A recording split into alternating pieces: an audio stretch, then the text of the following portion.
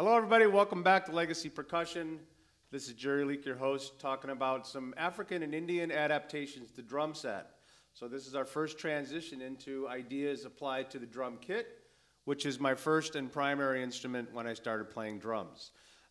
Today we're going to look at a very basic example that was actually demonstrated in the previous video on Harmonic Time, and it's using just a simple 3-3-2 rhythm structure that's adapted to the drums in a variety of instruments. It can be applied everywhere. These are universal rhythm cells that I play on piano, on frame drums quite a bit.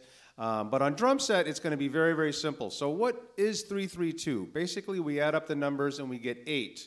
So we're thinking in 16th notes. So 8 16th notes would be 1, 2, 3, 4, 5, 6, 7, 8. And if the bass drum's laying down a quarter note, you can see that we're basically talking about a simple 2-4 meter. Now, if we divide that into our 3-3-2 and accent the ones, we get our primary phrase. 1, 2, 3, 1, 2, 3, 1, 2, 1, 2, 3, 1, 2, 3, 1, 2. Now we can use numbers, we can use Indian syllables, which are a big part of my work, the solka too. We have takita, takita, taka, takita, takita, taka. This pattern is the most famous rhythm structure throughout the world, probably the world's most famous. And you'll hear it in every culture and every style. And it was part of our Gahu bell pattern series, which was for one of the earlier videos. I think video number 15 and 16 got into the 3-3-2 bell for our Gahu rhythm. You'll hear it in second line drumming, you'll hear it in Middle Eastern drumming. Anyway, to the point, we're going to apply that pattern to the drums. So it's going to be 1, 2, 3, 1, 2, 3, 1, 2. Now I'm going to put the twos on the tom. So we have.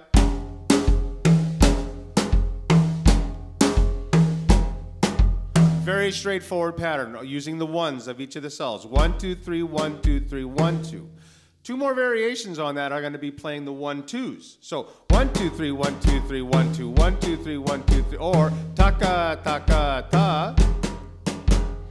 We can take that same pattern and move it forward by a 16th note and play what I call the 2-3s. In other words, the ones will be empty.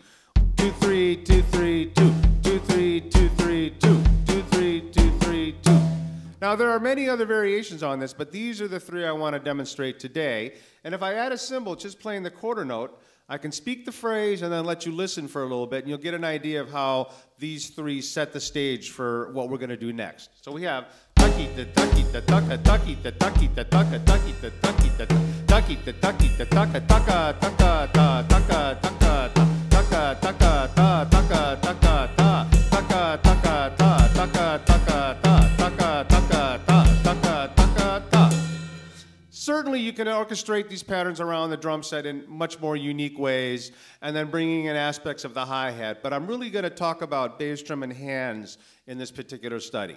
So that's our first model, setting up the phrase, unison on the bass drum and the cymbal. Now we go to what I call the counter stick patterns, where the cymbal is going to be playing first an offbeat 8th note.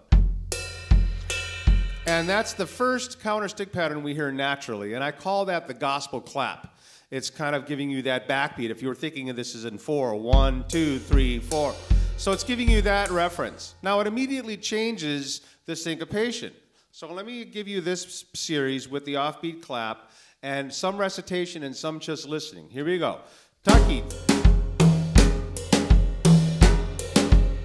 So we have taki ta taki ta taka taki ta taki ta taka taki ta taki ta taka taki ta taki ta pa pati pa pa pati pa pa pati pa pa pati doom doom tack doom doom tack doom.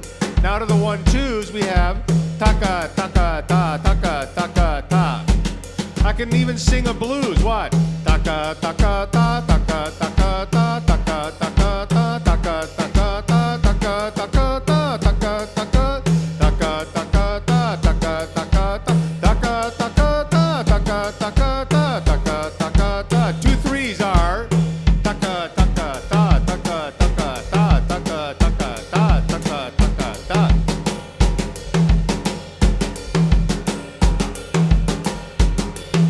I'm very free to let language take me whatever zone I want to play. I can be singing songs, I can be singing the patterns themselves, And I can just be internalizing the phrase and listening and enjoying the combination. So we're still in kind of simplistic zone, but you can see that even simple patterns start to grow into complex phrases. Let's go to another simple pattern so that we have a lots to explore in this first of the drum set videos. I take the offbeat eighth note and I add another hit, so it's 2/16 on the offbeat. 1 and a 2 and a 1. And to me, that very much reminds me, of course, if I swung it, it would be kind of a reggae style. We'll talk about swing in a moment. But I'm thinking of that as an African drum called the kagan. Kagan, kagan, kagan, kagan, kagan. And if you look at the Gahu videos from before, I talk about that. So I'm really thinking about that as a cultural connection. Here's our pattern now with this. We have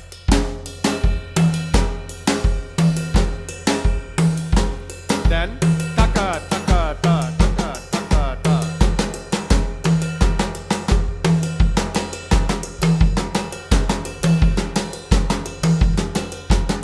Taka, taka, ta, taka, taka, ta, taka, taka, ta. And the idea is to really stay in one pattern for as long as you can, to really own the phrase, get in a bit of a trance and a kind of a meditation.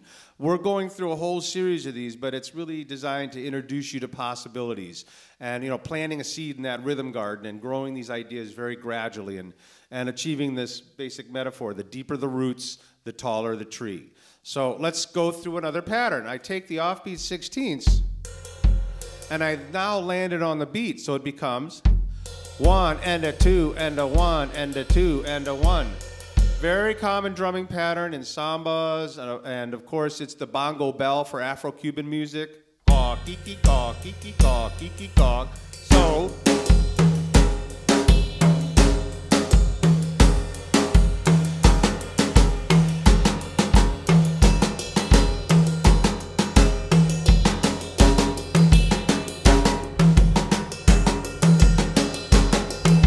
that was 4 bars each of them again. Let me get it again so you can really hear the bell this time.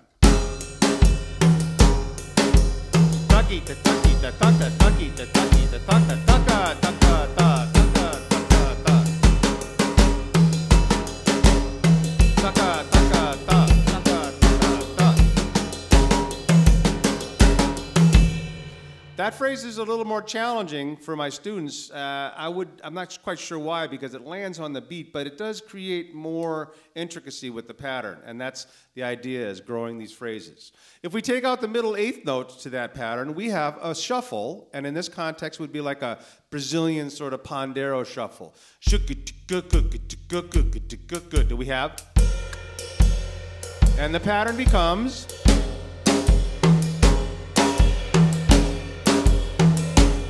then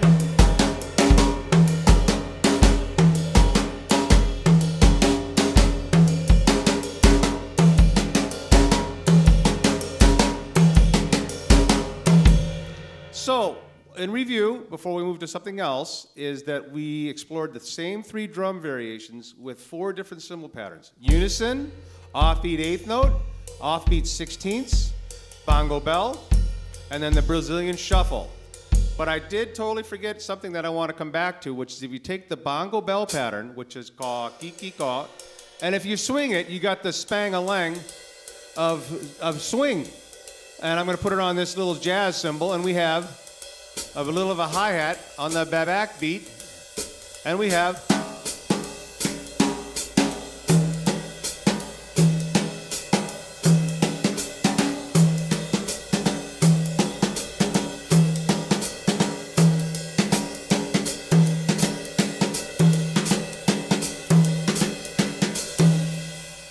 So the field changes everything. All these patterns can be put in a variety of interpretive ways.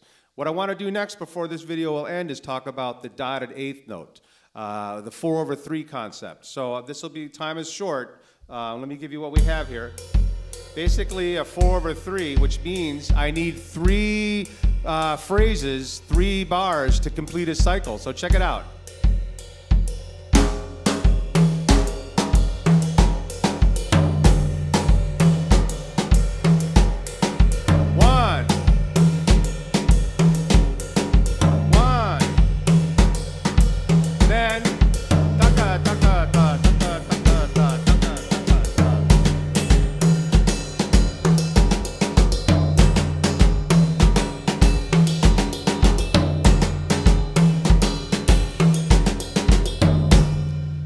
Okay, I'm gonna have to end here because of time, but just so you know, there's two other very fascinating patterns in the 3-feel that are possible on drum set. Actually, there are probably many, many more, but that's the basic one, the dotted eighth on top. So this is our first video on the Legacy series on drum set. Stick around, we're gonna look at long forms in a moment, both in harmonic time and then on the kit. Talk to you later, thanks very much, hope you enjoyed it.